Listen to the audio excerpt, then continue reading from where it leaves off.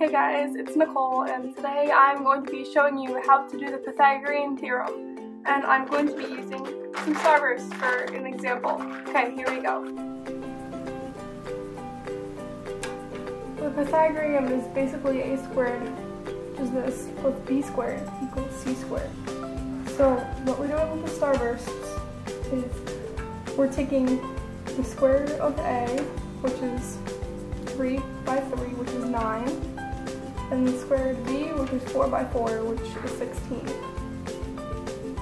And that'll equal the square of c, which is 5 by 5, or 25.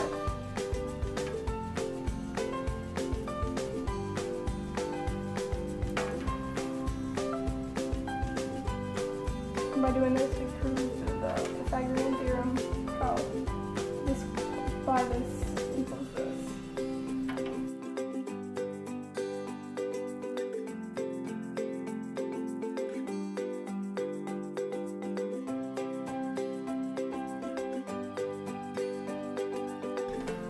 So the 3 by 3 is 9, 4 by 4 is 16, 5 by 5 is 25, so let's try this.